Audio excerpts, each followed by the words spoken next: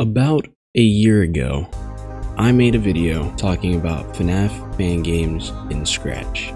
That video went over the development and conditions of some of the Fnaf games that were popular and some of the Fnaf games that weren't as popular on the site. So I'm gonna come back to that topic, except for I'm gonna show you guys how I make my Fnaf games. It's been a minute since I've made anything on Scratch. I've had projects that I wanted to work on, but I've been busy with a lot of other things. It's just a little, a little creativity flow kicking in, we all get motivated sometimes. And with the new release of the Graveyard Shift at Freddy's, I believe, horrifying game, it's given me that motivation to come back and work on some projects again. So with this series, we're basically going to start off, with this being the first video, of course, we're going to start off with design. What do you want your game to look like? What do you want it to smell like? What do you want it to make people feel like? Take a moment to think. I mean, you've clicked on this video, you want to make a game. I'm not saying this for everyone. I know some people have a dream idea cooking up that they want to put into production, but they just don't know how to.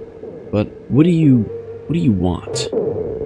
So think of like this is like your time to shine, man. Like, make up some kind of cool location, make up something that just is you, it comes straight from your brain, because people are gonna see that and they're gonna be like, holy shit, this is fire, or something, or people could be like, holy shit, this is horrifying. Go into detail on anything you feel will be significant to your game's production, and then boom. Even with like subtle story things, like there was no reason for me to put a fucking parking lot right here, but I did anyway because I thought that the location was pretty cool. I was even gonna go in and draw like the actual building from the outside and stuff. Like, do all sorts of that small stuff. Build up a universe around your game before you fully settle in for developing the whole thing, so in the end what you want to do. Now, of course, do not go crazy with the design of your game, alright? That's where things get a little, hit or miss. So I've seen this with a lot of games. I've played many Fnaf games in the past, and they've all suffered by having too much. Too many cameras, too many office elements, too many mechanics that just don't really make sense, too many things that are just over complicated. If you're playing this game, right, and someone tells you, oh, if that guy's in the vent, you'll want to do a backflip, do a karate kick to the door button, and make sure it stays shut for 10 seconds, and then open it back up, check the camera, see if he's still there, do a triple backflip, hit the door button. If he makes a fucking sound like yeah, then he's gone. Like, that's a lot. That's a lot. You don't want something like that for your game. All right, just make something simple.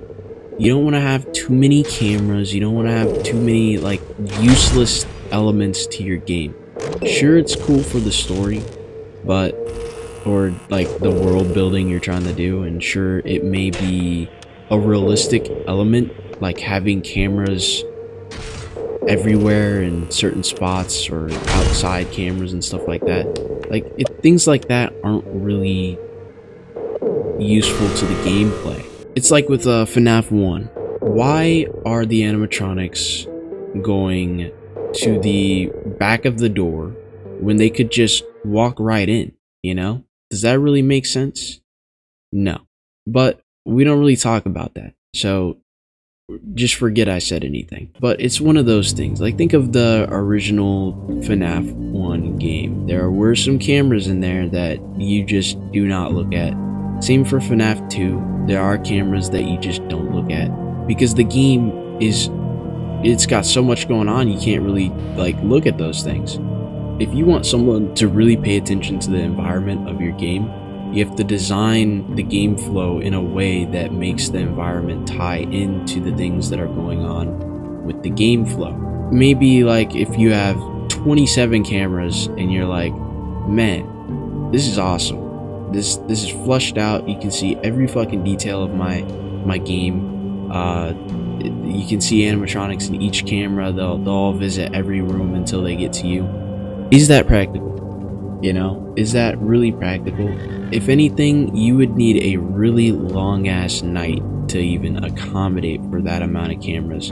Because not only are you gonna have to program the animatronic and design different views of that same camera over and over again for all 27 cameras with different animatronics in each of them, you're also going to have to basically make that animatronic move fast as fuck. Because there's no point to even look at the cameras if he's just going to show up at your door and give an audio cue. So the best way to go about something like that is use less cameras and make those cameras important. Maybe you don't have a sound cue that plays when they're at the door. Make the cameras determine where that animatronic is and let the player know that, oh shit, like I have to use these cameras or else I won't know when he's at the door. But then that leads to another thing. Maybe that player will stay on the camera outside of their door and not look anywhere else. Well, that's when you incorporate something else to back that up. I'm not going to go into too much detail, but basically think of stuff that you could really simplify and things that have positive play on your game, basically. Like think about Jollibees. Not Jollibees. What was it? Jolly 3 was the game. It had so many cameras, but the main goal wasn't just to monitor animatronics that showed up in your room. It was also to find out which fan on each of those cameras was going to break down. And that was what made you look around. It's things that could help out your gameplay and stuff like that, but you don't want to go too in deep to it. You just really need to think about the gameplay and find something that works. For the design of my building, I chose to have just a restaurant, really. You don't have to do a restaurant. You can do all sorts of other things. Like, this video is not a tutorial or anything. It's just showing you what I'm doing. But what you want to do is completely up to you. You can make anything, really. Warehouse, basement building, someone's apartment. I don't know, you name it, bro, but just go all out. Like, it's your mind, it's your game. Make it however you want. For the design of the office, I went ahead and drew up a sketch, really, of what I wanted my office to look like. I wanted it to have a window, a desk, 2 doors, nothing too crazy. I wanted the animatronics later on in the game to be able to like peek through the window and stuff like that. Make it like a little bit creepy to see them standing there looking at you through your office, which is like your safe point. I wanted the office to be like a bit bright. I wanted it to be colorful, looking like, you know, safe and comfy and all that stuff. I didn't want it too bland. I will definitely go back and add more details and stuff to the office, like computers and fans, maybe posters and stuff, because you don't want your game to look too bland. But it's just a sketch that will definitely determine some of the aspects of the design in the game.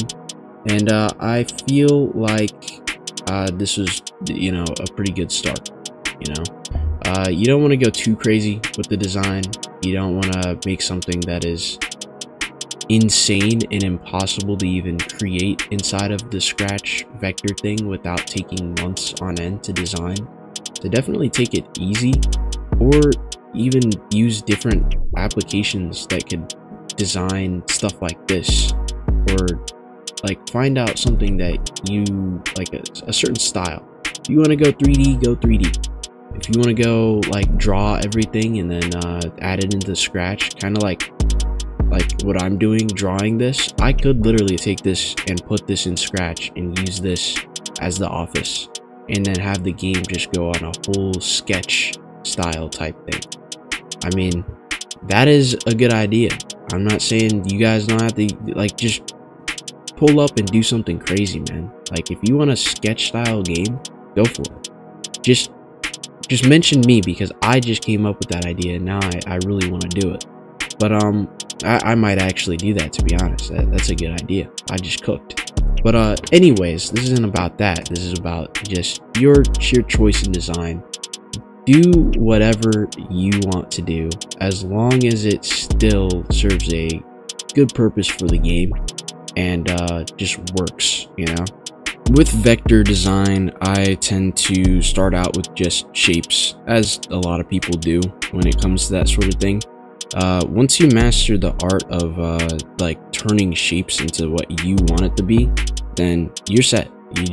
You automatically get something out of every time you go into design for your games and stuff like that, and sprites and certain things, designs and screen elements and UI and all that stuff. Anything that requires some sort of shape to even like exist, or anything that resembles a shape. Like, all you have to do is look at your room that you're in right now and look at all the shapes that are there. I mean, your walls are giant rectangles, your door is another rectangle, your TV, giant rectangle, square, all sorts of things. You'll just take that and then, you know, model it and mold it in the way that you want it to. If you want a circle or like a fan, just use a circle and, you know, use more circles and cook up a fan. That's it.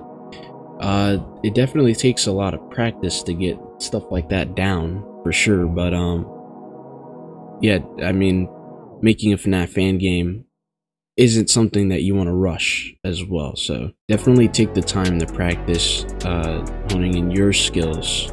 And I mean, you can always release a Fnaf fan game anytime you want. It's just not recommended that you rush and spit out some like hot garbage or something to the community. If you want to make a name for yourself for some of these games, and you want your game to be played or something like that, definitely try to put in as much effort as possible into a game like this. Even if you want to take shortcuts, definitely don't think like you should have to take those shortcuts, because I mean, with programming, there are a lot of ways to accomplish one thing, and there are a lot of ways to rush certain things that just make development easier. But just try not to take the easy way out, because you'll end up with pretty bad, disappointing reviews and stuff like that on certain aspects of your game. And yeah, that's my office. It looks nothing like well, it looks kind of similar. It's like you got the 4K design, and then you got the, you know, the 720 design, but you can always go back and add more. But I'm happy with how my office came out, and I will definitely get back to you guys on how to like program the part of the office. I will talk about the, I think, 3 ways of having your office scroll around. So like, if you want it to be like Fnaf 1, where you look at certain sides of the screen and then it'll auto pan over, or you want it like my game, where you just look around and your screen follows, or if you want it to be just still. Thanks for watching the design flow of how I create my offices and stuff. That definitely won't be the last time you see some vector art being formed into cameras and stuff like that, and building more elements of the game. Next time we're going to work on getting the office to actually feel like you're in the room, you know? So making it scroll and all this extra stuff, camera following and all that sort of thing. So if you like the video, just hit the like, If you like the channel or any of the content I have, definitely check out some of the other videos I have. I don't mainly focus on Scratch, but I do play a lot of scary games, and I like to goof around with my friends, so definitely check out some of those videos while you're waiting for the next vid. And thanks for watching, and I'll get back to you guys. See you later.